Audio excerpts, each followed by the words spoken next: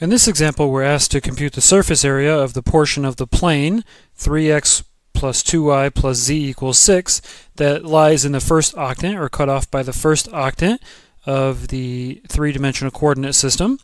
And there are a couple different ways to do this, but the way that I'd like to do it for this example is to realize that, or to envision that this surface, this portion of this plane, is given by the equation of a function, so the graph of a function that maps the projection in the xy plane up to the surface. Okay, so the idea here is that we're going to be able to solve this for z, and that our function is going to be 6 minus 3x minus 2y.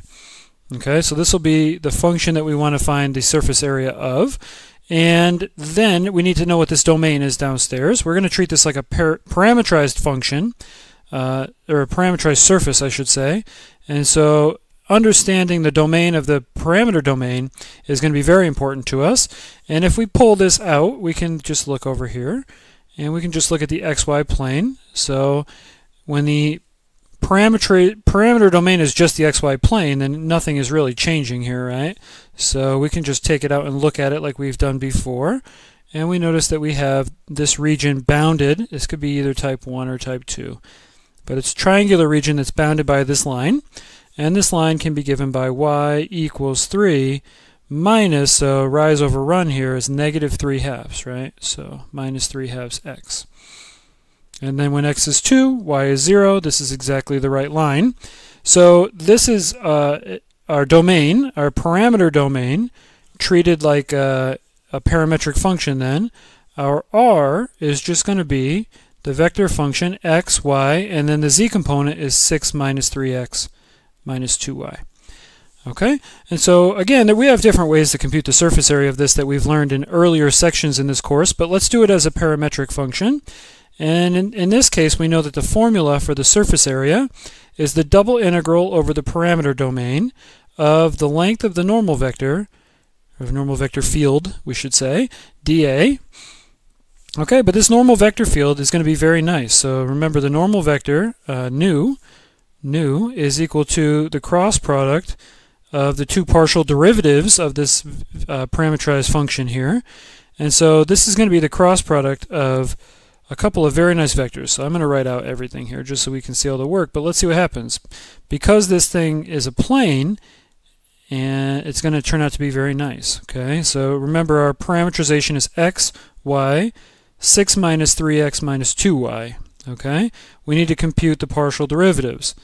Partial derivative of x is 1 with respect to x, y dx is 0, and the x derivative of this whole term is just negative 3. Same thing here, right? So y derivative is 0, 1, and then negative 2. And our normal vector field then, nu, is just going to be a constant vector field, okay? It's 0 minus a negative 3, so positive 3. It's going to be 0 minus a negative 2, it's positive 2, and then 1. And so the length of this normal vector field is the square root of 14. All right? And so all we have to do is integrate up that constant square root of 14 over this domain D, and we will find that the surface area of our surface is equal to the integral from 0 to 2 in the x direction. The y derivative, or the y direction, goes from 0. We can go back up and look at our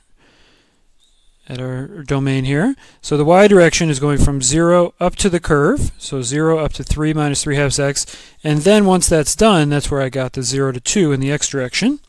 Right? So it integrates type 1 up and down first, and then left to right.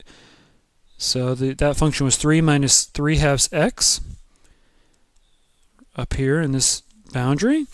And then we just, our normal vector, length of our normal vector is constant, and we integrate dy dx. And so the answer to this integral is going to be our surface area. Square root of 14 is obviously constant, can come out. This integral from 0 to 2 is still here, and then this integral is just going to be the difference of these, right? So 3 minus 3 halves x dx.